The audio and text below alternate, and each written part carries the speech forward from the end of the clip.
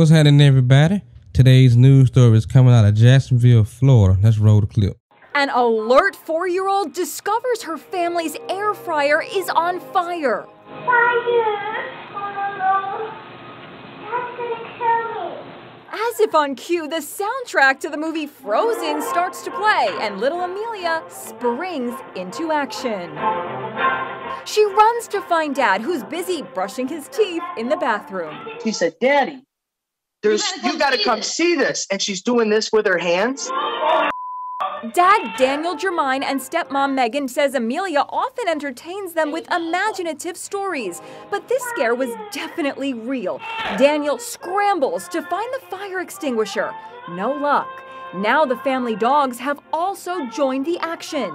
Panicked, Dad picks up the flaming air fryer with his bare hands. Watch out! Watch out! I was trying not to hit the dogs, and there was plastic dripping.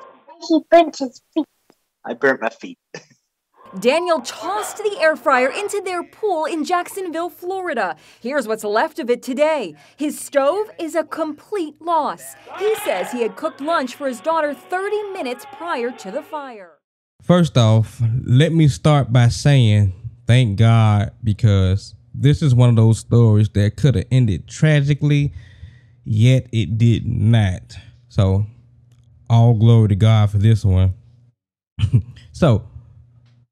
Also, cuteness overload. This little girl is so adorable. But look, so you seen the story. So we have an air fryer that ignites in the kitchen. And you saw it burn the stove down, and the video, it was really something to watch. It was really something to watch the dad spring into action.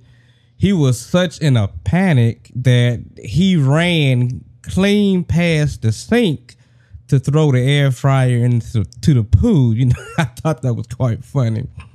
But I'm glad that no one was harmed. Well, at least in his case, I think he said he burned his foot, I believe.